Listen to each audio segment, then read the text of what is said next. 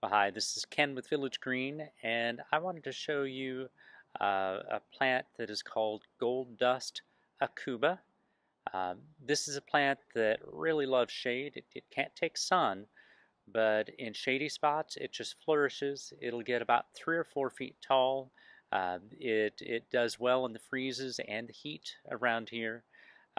It gets its name Gold Dust, as you can probably guess, because of the foliage that has all these yellow spots on it.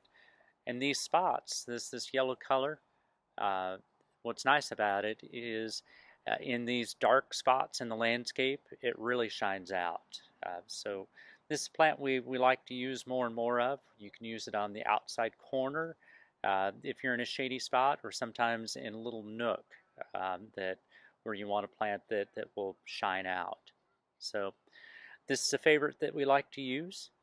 This is Ken with Village Green. If you like these videos, please subscribe to our YouTube channel. Subscribe to also our quick tip emails. Village Green, your neighborhood landscape company.